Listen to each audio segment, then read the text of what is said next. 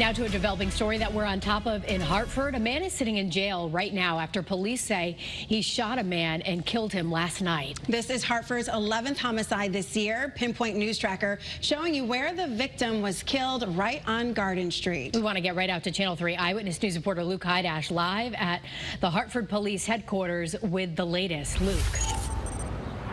Caitlin, Tracy, we learned of that arrest about an hour ago this morning. This was a suspect that police tracked over to Manchester after that shooting on Garden Street last night, shortly after 7 o'clock, right near the intersection with Nelson Street. And that is where they found that victim from the shooting who had been shot multiple times this morning. That person has been identified as 43-year-old Randy Gunn, who lives in that neighborhood. They say that he and the suspect, 53-year-old Arnold Marcus, knew each other and that they were arguing before this shooting happened.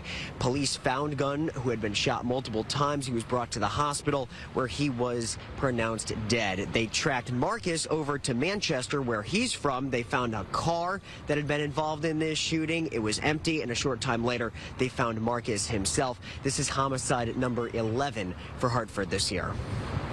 Especially lately, is personal disputes that get out of control, and my message is the same. This is not a we should have been here. This is not a someone should have known about this. This is a loud personal dispute. Call us before it gets out of hand. Marcus is charged with criminal possession of a firearm and murder this morning. He is being held on a $2 million bond. We are live in Hartford. Luke Hydash, Channel 3 Eyewitness News.